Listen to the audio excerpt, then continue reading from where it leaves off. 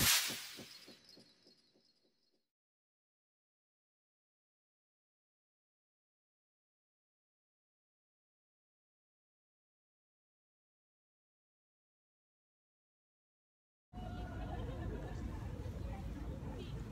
this is Wendy, and thank you so much for joining me. I'm right now here in Seville, Spain, and where I am right now, check this out, I am in Plaza de España, and it is very nice in the evening when it is much cooler and you don't get throngs of crowd. So to be here at night, it's almost midnight, it's still very hot here in Spain, especially in the summer. So to be out here to take a paseo, a stroll, is just so delightful. But today's topic, I want to talk about being an independent female traveler. For me, I cannot think of something that is more delightful, more joyful, and more blissful, and more fascinating than travel. I would think that for many people who are interested in traveling, to be able to travel, that's the apex in life. People work, once they retire, what do? They travel. When you've got time or holiday, what do? You travel. So traveling is discovery, okay? And I've been very fortunate to be traveling pretty much my whole lifetime. I think the first time when I boarded a plane, I was probably 1 year old, and I've gone through many passports. So yeah, traveling is just something that is within my DNA.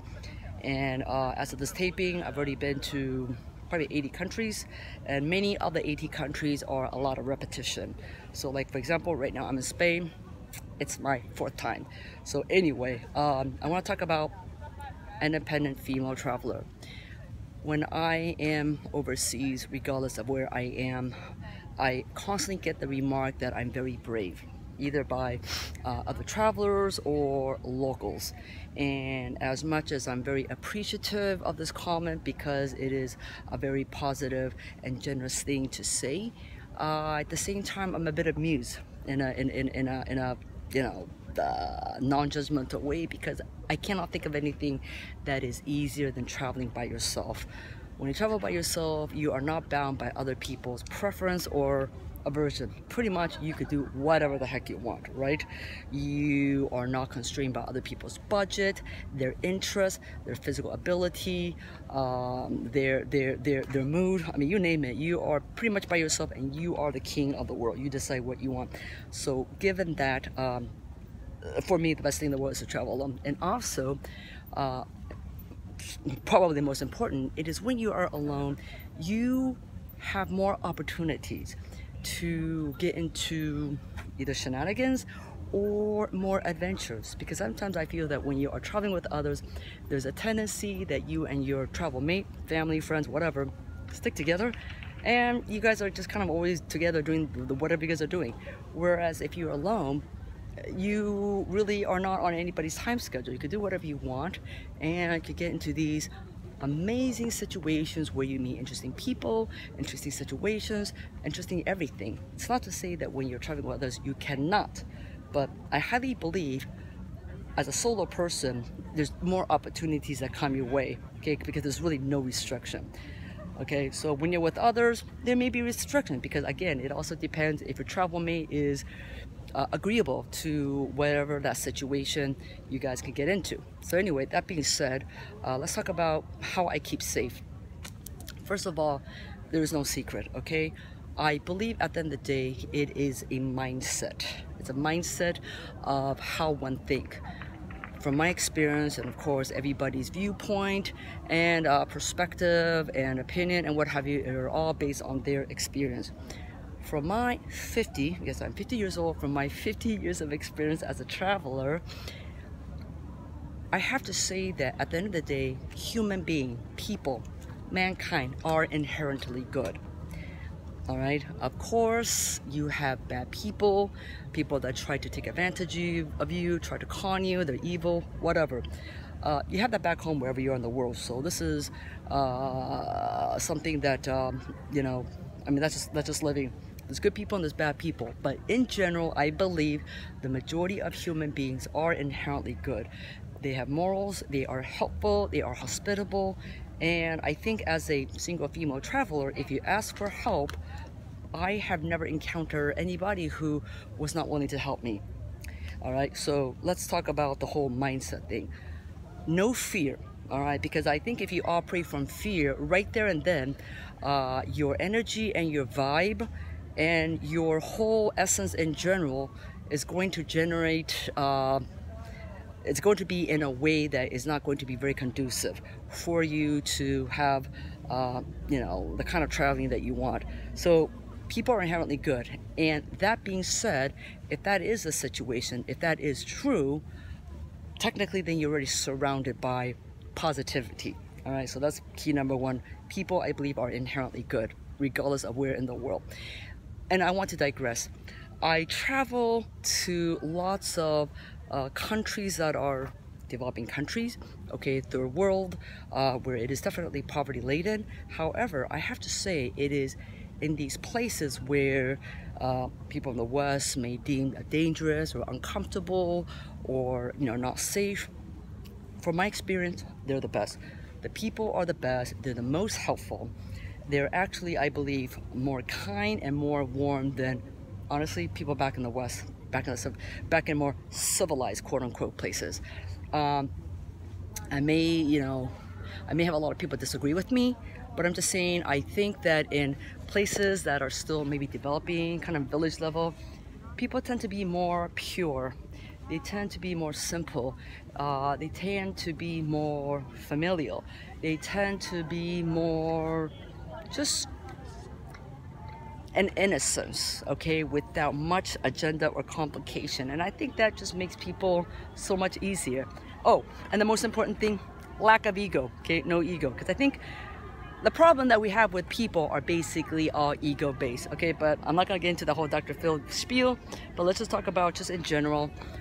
People are inherently good and helpful, especially, honestly, especially in quote-unquote poor countries. Okay, this is why I love traveling to these places. It's not so much for the people, but because those places are fascinating, all right? So that's why I go to those places. So second thing is, speaking about people, is the respect for the culture. When I travel, let's say some place like India, where it's still a very, very conservative, traditional country, all right? And there are some places in the world where maybe sexuality is still a bit repressed, okay? They are not as open, and sometimes there may not be a lot of females outside. That being said, it would behoove travelers, all right, to exercise common sense and dress appropriately, okay? That is so easy to do. Sometimes I see Western women, okay, Western, not necessarily Caucasian, but let's just say you come from a Western country, regardless of your ethnicity, wearing clothes that are just really inappropriate for that kind of place, all right? In the news, we already, we always hear about sexual assault to women, to travelers, this kind of a thing. And it's not to say that if you dress skimpy, you deserve it or you're asking for it. Absolutely not. I do not subscribe to this thinking. But at the same time, I think there is a responsibility in a way that you just exercise common sense, all right? If you are in certain countries that are maybe more religious, more conservative, I don't think it's that difficult to dress the part, okay? Put on a long shirt, put on long pants, what's the big deal, okay? It's not a big deal.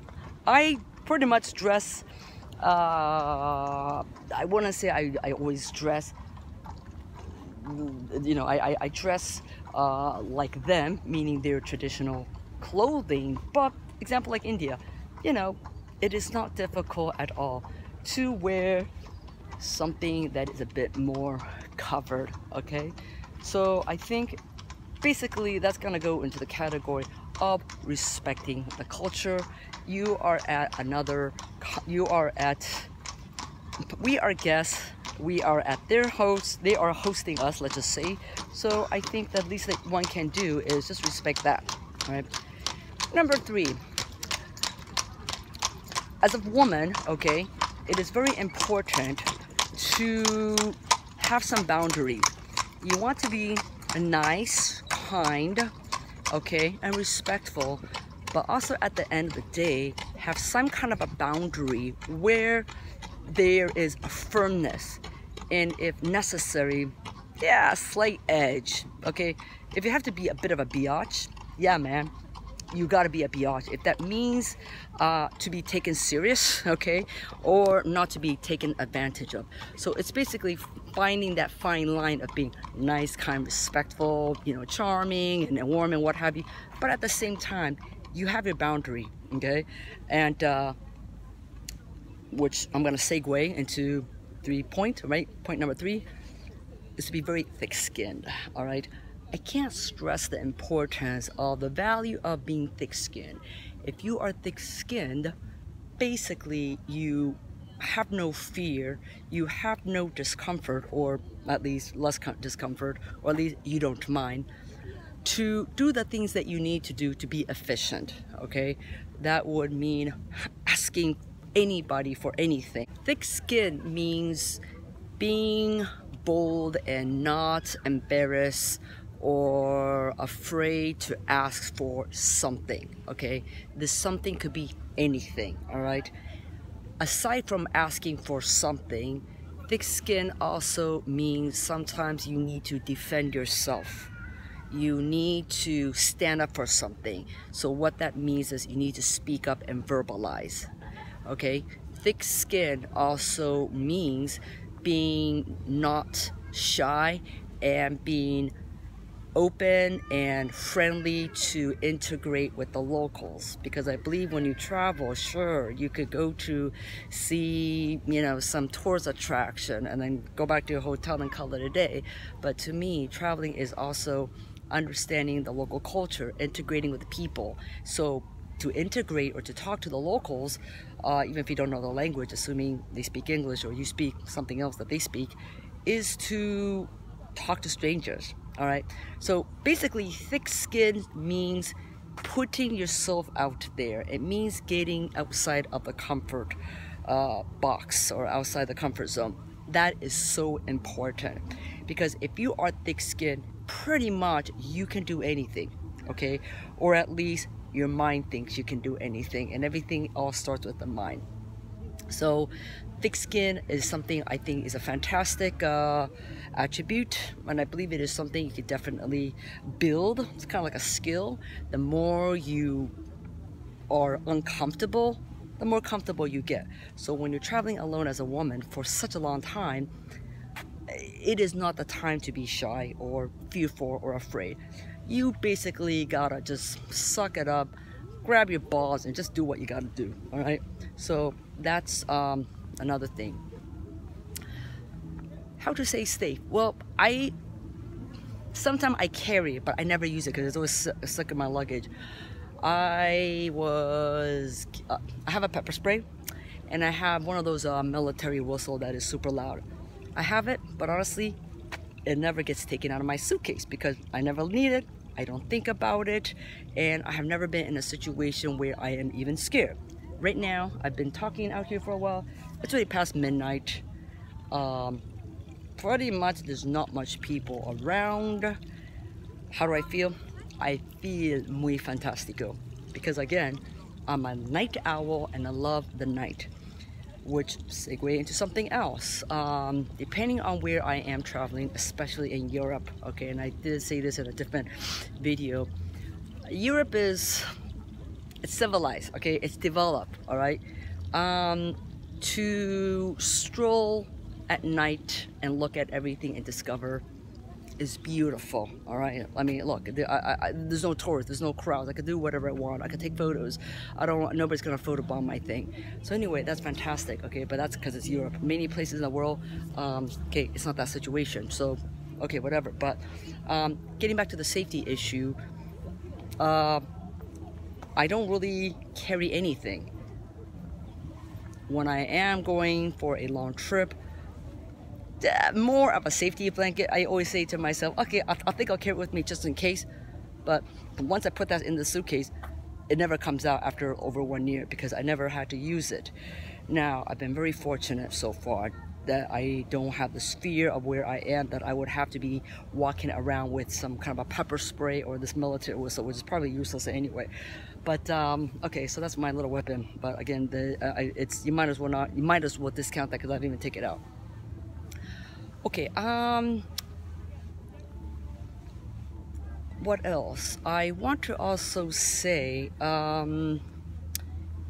sometimes it is very good to, okay, another thing is, this goes back to the mindset. When you are alone, obviously you are, you have to negotiate and plan and organize and do everything by yourself. That being said, by default, you will naturally be more vigilant and more attentive to, well, hopefully, okay, if not, you should be attentive and vigilant to what is going on around you. If you know what's kind of going on, then that's fine, you know. I'll be honest with you, the way I travel, I am really not that super concerned about theft or whatever. When I am in countries that are poor technically, I would have local people running after me and giving me money or a hat or sunglasses. These are things that I accidentally left behind, or maybe I paid for something and I didn't wait to get my change. So in these kind of countries where you would think they would try to scam or take advantage or keep what they find, on the contrary. So this goes back to the point that people are inherently good and are also inherently honest, because people have morals. More or less they have morals. Okay, I'm not going to talk about the exception of the evil bad people. It's talking about the generality. So again, it's just about being comfortable, okay? And I think people sense people's energy, all right? I'm not one of those people that have those, you know, super crazy backpack that you can't cut through it, or I've got 15 locks, or, you know, I've got some secret wallet that I wear like a fanny pack, or it's under my underwear. Okay, dude, no way, Jose. Nothing, okay? As a matter of fact, I've had many people, local, that are always saying to me, hey, you know, you may want to close your purse. Okay, because I'm maybe too relaxed, that's not good, but the whole point is not to operate in fear, all right? I think it's very important not to operate under fear. Of course, you know, as a single woman traveling alone, depending on where you are, of course it could be kind of concerning and a bit anxious and makes you nervous and what have you. Yes, that can happen, but I believe that people sense other people's energy, whether consciously or unconscious. So this goes back to being safe. I believe a bit of this whole law of attraction, in the sense that if you are strong, you are bold, you are firm, you know what's going on, you stay your ground, people will pick up that vibe. And if people pick up that vibe, they shouldn't mess with you, okay? Or they ain't gonna mess with you. But if you think, feel, and act like prey, you may be prey, all right? So, I'll be honest with you, I was serving in the United States Peace Corps in Tanzania back in 2013. And there were many people in my group who have had things stolen, whether it's in the bus, in the hotel, or as they're walking. A local person on a motorbike would just pass by and grab them, okay? These are very, very unfortunate situations that can happen anywhere in the world, not just Africa. It could happen in my backyard, all right? But this is an example that I try to make. Again, I speak from my experience. I've always been pretty, I don't want to say sloppy, you know, normal. I'm not extra crazy or nervous about it. Knock on wood, nothing has happened to me. Well, again, you could say, well, it's just lucky, okay? And then I should not base on my luck on, you know, being too relaxed. And if people are too vigilant or too careful, you know, they're the crazy one. No, on the contrary, you should always be very, very careful and very attentive and know what is going on. The point that I want to make is the energy that one sends out, okay? This is a little bit fairy tale, unicorn, hippy dippy, whatever. Yeah, maybe, but you know what? I believe sometimes there are these other invisible elements. You know, why are some people more prone or more vulnerable? Sometimes I do, and it has nothing got to do with size. Okay, it's nothing got to do with size. I really believe it is the energy, okay, that, or the aura that I believe that people can subconsciously pick up. So anyway, okay, sorry. We're getting to like a spiritual hooty tooty here. Okay, okay, take a break. Okay, I'm back.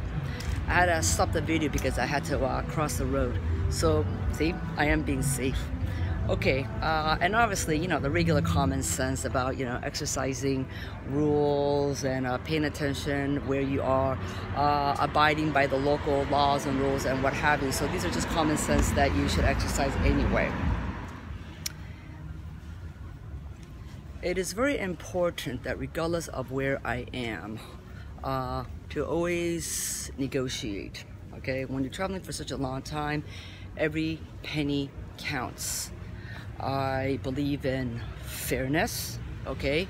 And I believe that after a service has been rendered, if it's in a situation where if a tip is appropriate, I always give, all right? I believe people need to make money, all right? There's a difference between being completely ripped off, all right, and being a bit generous. I think if you have the liberty to travel, you also can maybe afford a bit of more money to some people for the local economy. Okay, so let's just kind of recap about how to stay safe. Again, it's no secret, okay? There's really nothing you can do, okay? You're not gonna hire a bodyguard or, you know, travel on some kind of an organized tour. You could do that, I guess definitely it'll be safer, but I think your experience in traveling is gonna be very limited. So if you're gonna be a long-term independent traveler, I cannot stress the importance of number one, the mindset, okay? The mindset that the world can be safe. It is a good place. So if you already come from that sphere of thought, you're gonna be more comfortable and more relaxed, okay? Number two, thick skin. Can't stress the importance of not being shy. You just gotta put yourself out there and ask for what you need and do what you gotta do. Stick up for yourself. So that's being thick-skinned. Number three is respecting the local culture. It's not just in dress, but everything. Many cultures, you need to abide by their customs.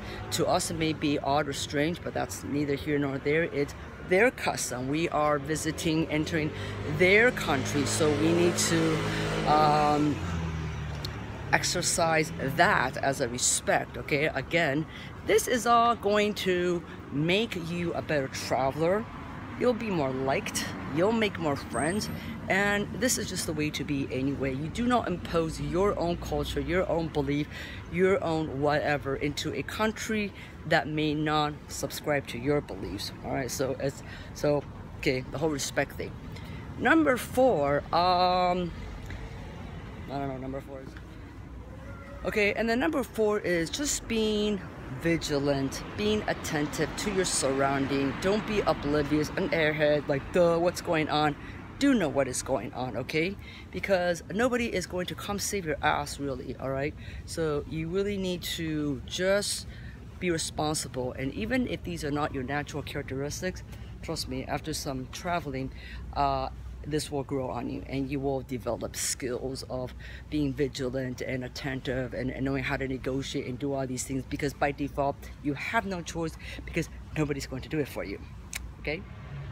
Okay, and then fifth one may sound kind of hokey pokey-ish, but I think it is so important because I live this truth.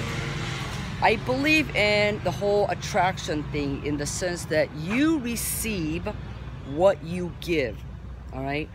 If you are generous, you are open, you are kind, and you are giving, that will come back to you. If you are not that, you will get what you are not back to you. So I believe in the whole mindset and the whole frequency, if you will, of being a certain way. And of course, this has to be authentic and truthful, because you cannot be disingenuous, okay? You have to be the kind of person that you want to attract, and that is so key for traveling, okay? This is not some, you know, spiritual talk right now, or some, you know, crazy belief. When you're traveling, you gotta use all your tools to make your experience as safe as possible. So I am definitely going to rank the fact of being the kind of person that you want to meet, all right? Because there are times when you need help, you need people to come to your assistance for whatever situation. And that being said, who is going to help somebody that they don't like? So this kind of goes back about being a likable person, okay? Now, what's likable to one person may be very annoying to another, but in general, people help those they like, okay?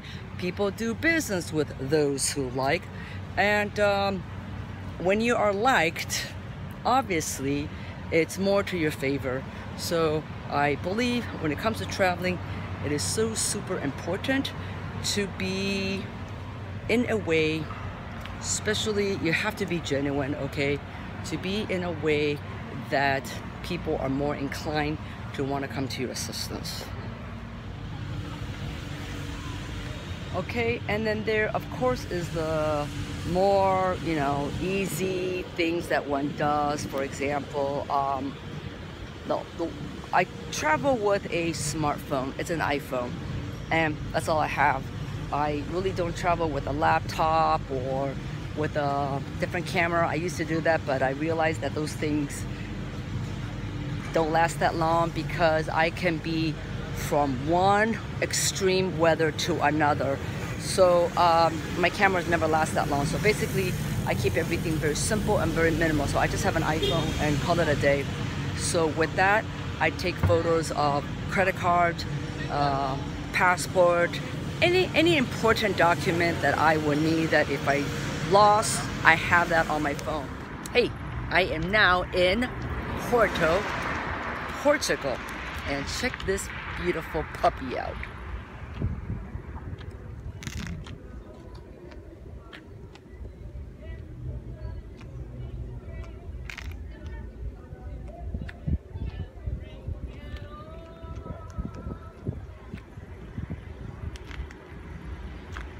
Okay, so I want to conclude about safety for a female independent traveler. Again, keep everything very simple. You don't need to take a lot of things with you, all right? One has a tendency to forget that many things can be replenished or bought wherever it is that you are traveling. I always pretty much travel with a half-empty suitcase, because I'm thinking maybe I will acquire some things abroad, so then the empty or the half-empty suitcase allows me to bring stuff back. So there's that. Number two, I like to, depending on where I'm going in the world, wear just really kind of a casual, kind of a clothes that you really don't want, because after that traveling is done, I basically give my clothes away. I just leave it for the locals, cleaning lady, wherever. Again, I travel to really rough places, so it's very appreciative, my things.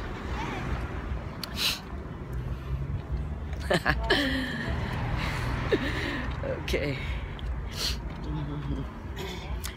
Yeah, this vlogging thing, it's a bit weird. Okay, but hey, you know what? Let's segue a little bit. Let's check out this. Check out this. I mean, how cool is this? Wow. Lovely. Super fantastic. Okay, so I am now just going to stay put and not talk and walk at the same time. Okay, so let's talk about again the way I pack. Basically, the way I pack is very simple. Take as little things as possible. All right, because one has a tendency to forget that things can be replenished and repurchased abroad. Obviously, the things that you take with you are your medication and your favorite this and that. But at the end of the day, pretty much, again, depending on where you're going, things can be acquired abroad. So sometimes it's actually even cheaper abroad. So that's something you may want to consider. Okay, so aside from just bringing very little things, when you're traveling, it's really about being mindful of where you are to soak up the experience to the max. So in this kind of situation, ego and status should really be parked aside, or it should not even be a consideration. So best to leave all your fancy schmancy stuff back at home.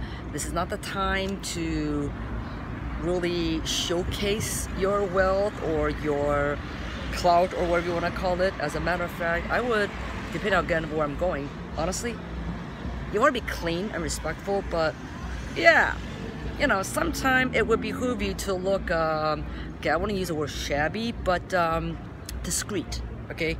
Discreet. Because a lot of places in the world, well, life is that people judge you from the outside. You could be not have 2 dimes to your name, but if you look like you have a lot of money, you'll have a lot of people coming towards you wanting something. And if you are realistically loaded, but on the outside you don't look much, it's a little bit easier when you travel. I think you just want to be discreet, you know, dump the whole ego, okay, leave all your, you know, Chanel bags and your Rolex watch and all your fancy stuff abroad. I mean, at home. When you're going to a place like Europe, which is where I am right now, yes, I think there's more of a liberty. You can look a little bit more clean up and snazzier. I'm right now currently with my family, so I don't want to embarrass them, so I kind of got a little bit clean up for them. But if I was alone traveling somewhere else, even if it's in Europe or somewhere that is a bit rougher, because I like rough, I like adventure, I always just dress super low profile, okay?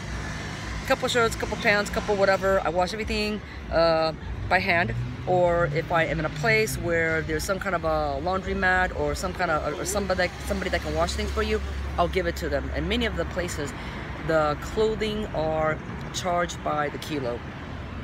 Okay, so that's kind of that. But anyway, just try to not have anything expensive or valuable with you. I talked about you know, not carrying any camera. Yeah, just one smartphone, which is my everything, and for the purpose of what I need, it's more than sufficient. I said to you that there were many. I said that you know, in the past cameras did not last. Yeah, because I would be in the Sahara Desert, and next thing I know, I am in Iceland where it's snowing. So that very harsh climate, the wear and tear, the constant in and out, on off, it wears out on these cameras. And when I talk about the camera, we're talking about more of a compact digital, not the full-on DSLR thing. I have one of those, but oh my god, that's just honker. They're heavy. Again, I'm not really doing anything that I would require such a you know, expensive, valuable, heavy setup. So that being said, again, keep everything very, very simple and low profile. I think the simpler you are, the more discreet, the less ostentatious you are and you look, better. Okay, what do I carry? Okay, I'm not a backpacker, so when I travel, I do not have a backpack. And I'm not even talking about just like a backpack, but even like a little day pack. I don't know, to me that kind of shouts, tourist, traveler, come get me. Not fair. Of course, they're very convenient, and the majority of the people have that, but I just have a very small a crossbody bag. It's just enough to fit what I need. All right, and again, I don't believe in needing to. Hi. Oh my god, the slogging in public is something to get used to. Again, we talked about being thick-skinned, so yeah, I'm right in the midst of the most popular point in Porto. Okay, I've got these bridges. You can imagine all the people are kind of passing me and giving me waves and giving me a look, but hey, you know what? We're being thick-skinned, so I gotta get over I have to get used to talking in public. Okay, so let's conclude. All right, I have a tendency to ramble. Sorry about that. I hope you enjoyed my video so far. Comment if you have any questions or what you'd like to know. Subscribe if you want more, you know, silly stuff like this. And what else? Oh yeah, like that would be so nice of you. Anyway, again, the majority of being safe is just pure common sense. Okay, I mean, you don't it's just common sense. But believe it or not, a lot of people do not have common sense. So if you can, you know, muster a bit of a common sense, that would be fantastic. The rest, again, I think so importantly is mindset. Okay, be the kind of person you want to meet when you are out. And this is not just for traveling, this is just life in general, but more so when you're traveling, because you're kind of by yourself. Okay, assuming that you are not with anybody else. And the rest of these, you know, how to pack and what to bring and what to do, maybe in the future I'll make a video of that. But for the time being, this video is just purely my experience. I'm sure many people will disagree, and that's totally cool. I believe in life. It's better to have lovers and haters than indifference. Indifference means you don't give a rip, or yeah, it's really not making a dent in you in either way. So people may disagree with me, people may agree with me, but again, I speak purely from experience, and I don't mean to allow my aloofness for the whole security thing to be something that I think everybody should exercise. On the contrary, but if I am suggesting that if I've been safe thus far, it is because I believe in how one carries oneself. Again, the energy, you know, being a certain way. These are all very, very important tools in your traveling toolbox that I think people don't think about. Okay, so anyway, I hope you have enjoyed that. And subscribe, comment, and like. And I will see you somewhere in the world. Meanwhile, travel the world. It is the best thing in the world. And in the future, I'll make a video about how to travel long term. Okay, but for the time being, stay safe and always stay raw. Bye bye.